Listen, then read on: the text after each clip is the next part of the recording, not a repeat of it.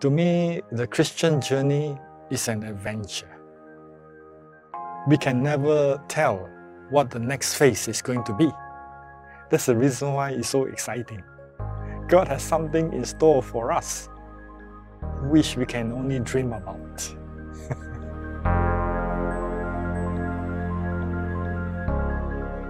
My father had always wanted me to be a doctor or an engineer or an architect.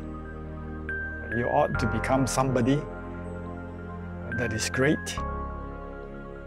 Money is no object. I want you to be a good son, an accomplished person, giving good name to the family. That's how he perceived success to be. So the third year and fourth year of high school, I felt this very strange sensation coming over me.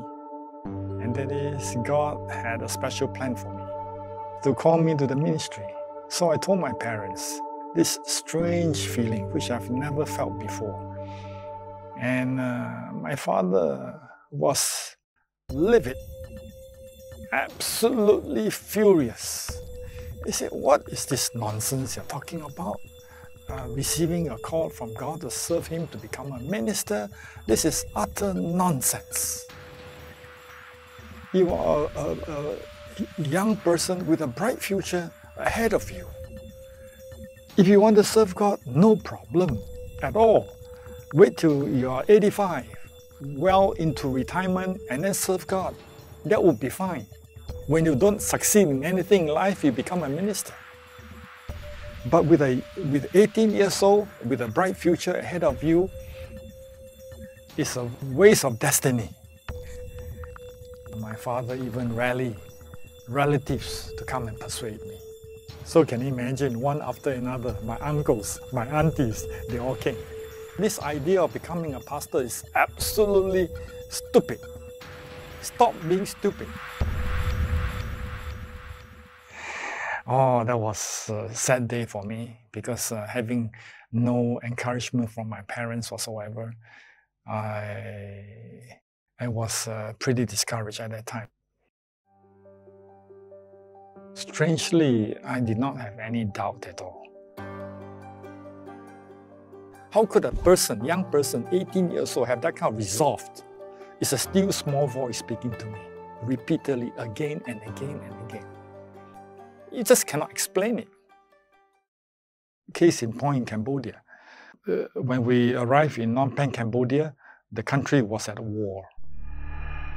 It was a very difficult time, but just to illustrate the conviction I always had in my heart to be true and loyal to God, when the country was plunged into severe conflict, most of the nights we could not sleep because of constant rocket attacks into the cities.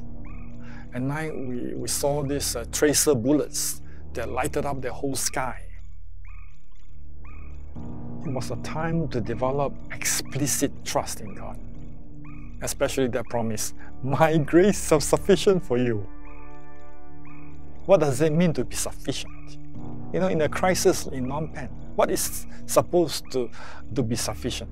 Sufficient means to be safe, to be in a safe place, to be evacuated. Why was I so firm and faithful to that call? What made me stood on my ground? As I look back, I think it was because of the love of God that had been constraining me all along. That's the only explanation I can give, and none else. God has a purpose for every child of His. When the call of God comes, we must by all means surrender ourselves to Him, despite of all odds. Christ, in His mercy, has done so much for us. To me, the Christian journey is an adventure. We can never tell what the next phase is going to be. That's the reason why it's so exciting. God has something in store for us, which we can only dream about.